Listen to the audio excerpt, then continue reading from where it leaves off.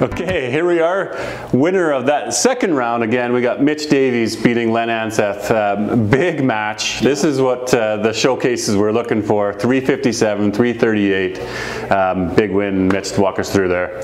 Yeah, I mean, you just knew Lenny was going to come out like a buzzsaw like he normally does, like I went over before, and he's obviously given me a taste of my own medicine many times. So it was just mentally grinding. Like, he threw a couple corners early. I was able to take advantage. He had one open frame, one bad frame where he went 5-5-5, and I was able to just capitalize on that. And then coming down to the end, I knew that Lenny could have a chance still to win the pinfall. So I knew I needed the first 2 and 10, the first one 9, the first 2 and 10 to shut this out. And of course, he goes and bangs out and shoots 338. Like, I just know what he's gonna do. Guy's a stud. Yeah, it was a great match. It was good to see. And like you said, you know, if you would have thrown a chop off in 11, then it would have been enough for Len to have that opportunity. But you banged out. And a huge match for you. You obviously come a long way. Now we got 2 matches under, so good job. It's call this a success. Next up, we're in the semifinal. We've got Tim Wiseman. Yeah.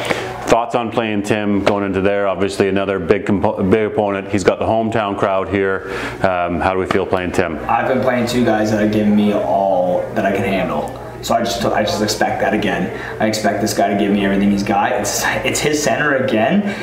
His ball is conducive to the shot as well, to the center as well. So I feel like Tim's gonna come out hard. He's gonna come out fast, and you know, you just have to play my game. That's it. Just keep playing my game. We'll get through it, and hopefully we're two wins away from victory and just get through it. Yeah, well, and that's what you say, is that, you know, you got to play your game. You're the one that people are looking to play against now, because you've had 2 big games. You beat Dexter, and then you beat Len with a big 350. Yeah. You know, guys are looking, and Tim's, you know, won his matches, and not in score, but in frames. So the format has benefited him for sure, but you've got a lot of things going. So we're looking for fireworks. Good luck. We'll put on a good show. That's what we're asking for. Yeah, thanks, Darryl. I appreciate it. Good job, man. Thanks, man. And here we are back with hometown player Tim Wiseman. You got the win. Yeah. You beat Derek Gall. Obviously a tougher match from Derek's standpoint. Didn't play really sharp to begin with. You had to capitalize on the moments allowed, and at the end of the day, you got the win. Super fortunate, like I mentioned in a pregame interview. Throws a lot of strikes, 100% strike percentage. Everything else was in the middle hit, right? And even though he beat me in total, it was over after 7, and he strung a bunch of strikes together. That's Derek's very good like that. And yeah, super good. It's an experience thing. I think that players will only get better as they keep doing this, playing under the lights, playing with cameras, playing with bleachers, adrenaline and nerves. We've seen over the day that's have gotten to a couple people. So we got Mitch Davies. Yes. Yeah. Thoughts on playing Mitch? Obviously he's a horse. He's a national champion. He plays a ton of tournaments. He's had, you know, a 357. He's beaten Dexter as well.